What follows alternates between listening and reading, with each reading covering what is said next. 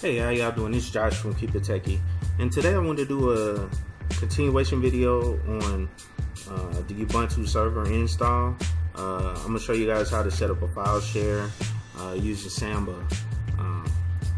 Samba was pre-installed when we went through the installation of the server that we did in the VM. I showed you guys, so should be pretty easy because we don't have to install anything. I'm gonna just show you how to set it up. And like I was saying, I've been using Samba for years. I have a Samba server, file share set up on my Ubuntu server that me and the whole family use to share and move files around within our home network. You know, it's a great alternative for NASs. You know, you can go to the store and buy a NAS. People pay hundreds of dollars for a NAS, and you can set up a file share that's very similar to having a NAS on the Ubuntu server on an old computer you have sitting around that you might want to throw away. You can actually set that up as a share, and you can access it, you know, globally. You can go anywhere and access this share. You just have to make sure you set the permissions correctly and open up ports on your network. But I mean, the only limits to having this is the hard drive space. You can upgrade your computer and add, you know, hard drives and create a partition, and you can share that whole partition throughout the network. So as big as you want it. I know hard drives are getting cheaper now. You can get very big terabyte drives for, you know, very cheap amount of money, and install them into your system, and there you go. You have a big share for movies, music, and all that type of stuff. Okay, so let's get started. Okay, I already have the Ubuntu server up and running in the VM, and I'm gonna do all the configuration via SSH so you can see it better. So SSH Antman at Ubuntu. So yeah, it's our first time logging in. It'll always do that. It'll get the key. It's 256 key. It'll put it in your local known host file. That way, if that changes, if that key changes, or if it's a different fingerprint, when you log into the server again, it'll notice it and say, hey, this may be a man-in-the-middle attack. So it's just a good thing I wanted to point out. So anyway, finish logging in. It's the password. Good to go. So now we logged into it. So the first step we want to do is modify the config file. And actually, before we modify it, I always like to make a backup of it, just so we can revert back to that if we mess up the configuration file. And I do this on all the configuration files that I work with over time. So this is normally what I do. I hit sudo copy the actual file, which is etc samba and then smb.config, and then basically want to copy it in the same directory, and I just change the name of it by adding something to the end of it. bck is what I normally add to all my files. So yeah. Okay, so now we good, and we can make sure it worked by typing this command, the ls command, which is basically list the directory, list what's in the directory. So yeah, and we can see that file has been created, and it's the exact copy of the original config file. So now we can modify it. So let's clear some of this. So let's go sudo by etc samba smb.config,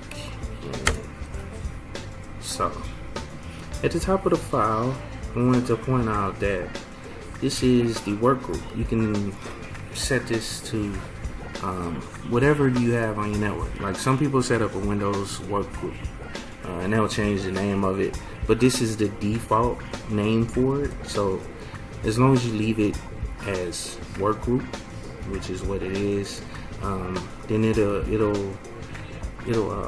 be recognized on the network by the Windows machines, because by default, you know, work group is the work group. That's the name of it, is work group. And you can see that by going into, you know, the system settings in Windows, and you can see what work group you're added to. So that's all I want to say about that. Alright, and the way you modify this config file for the share purpose is you basically go down to the bottom, and you have to put in a specific format. And in order to modify these files using by, you have to hit insert first. That way you can kind of open the file in edit mode. So let's start by typing in our share, and we want to create the share, the name of it.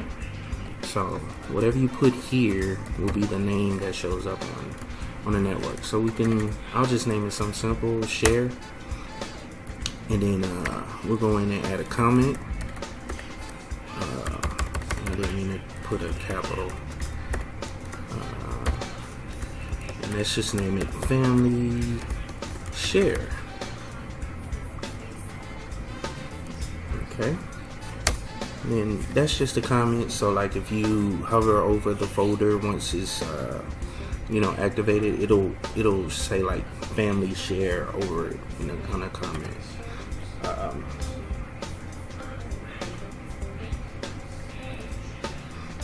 Alright, so the next thing we need to type in is the path, and I just want to point out that this is case sensitive, so just make sure whenever you create the folder, that you create it in the same case that you used here.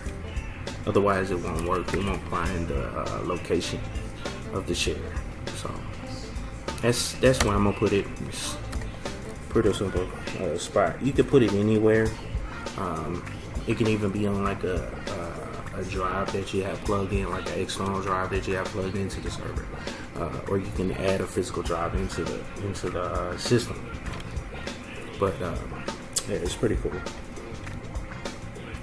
Alright, so next thing we want to do is make it browsable. And you basically just type yes that you want it browsable, or no that you don't want it browsable. So yes, okay, and we want to do yes.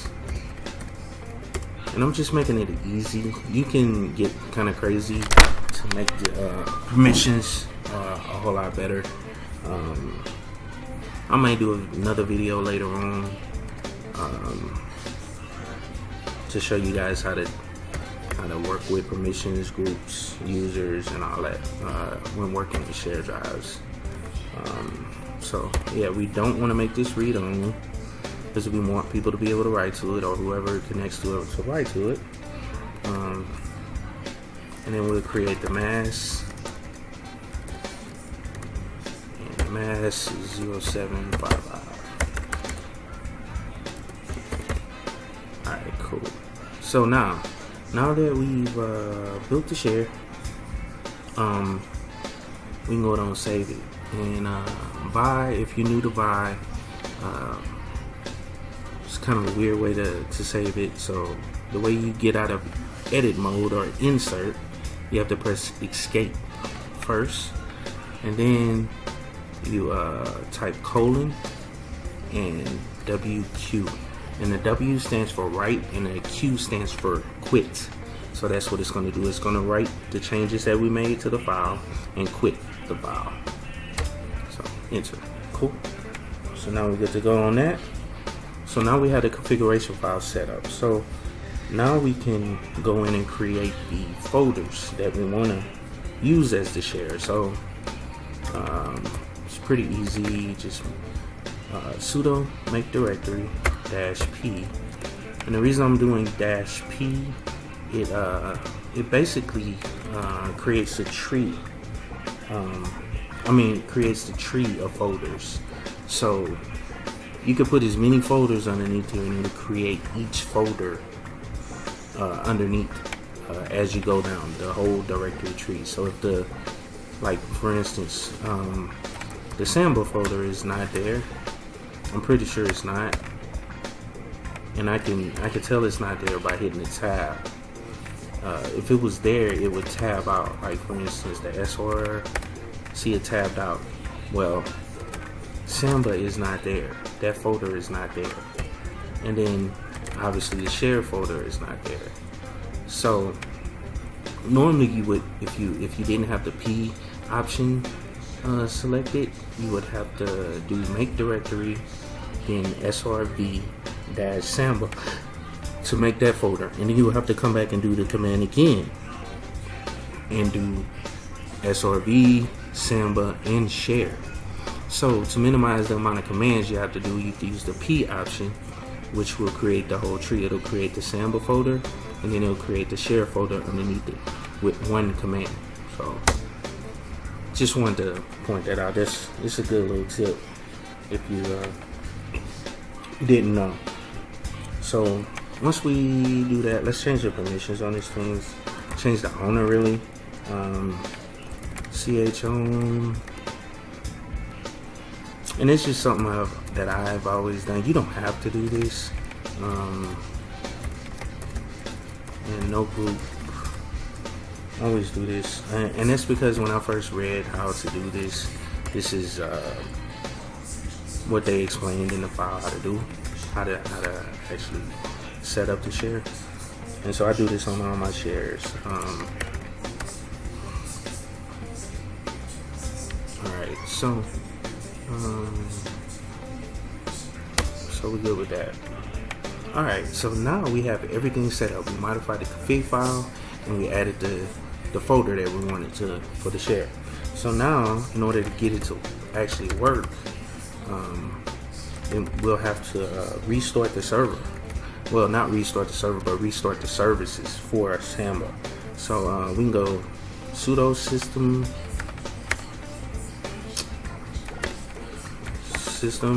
ctl restart, and then the services are bd .service, and then bd .service, and then one of the services will restart the Samba services is for Samba.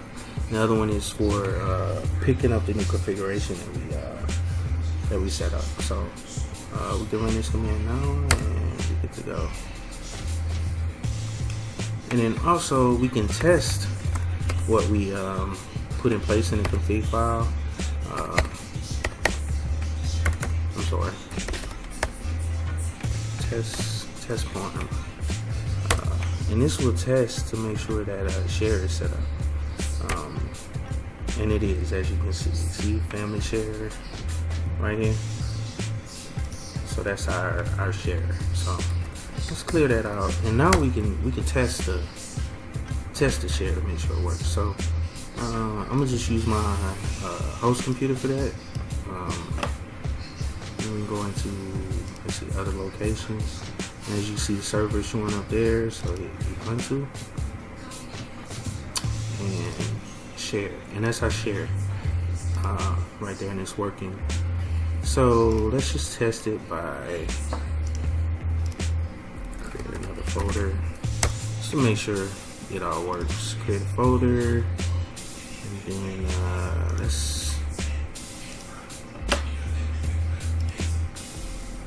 just copy a file over there and make sure it works.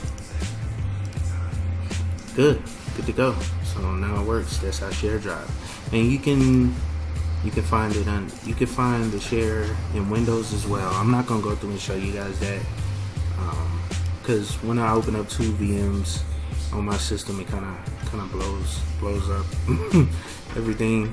Even though I have like 4 processors, well 8 processors, and like 16 gigs of RAM, so it's it can handle it. I just don't like to do it, so I'm not gonna show you guys that, but I'm pretty sure it works.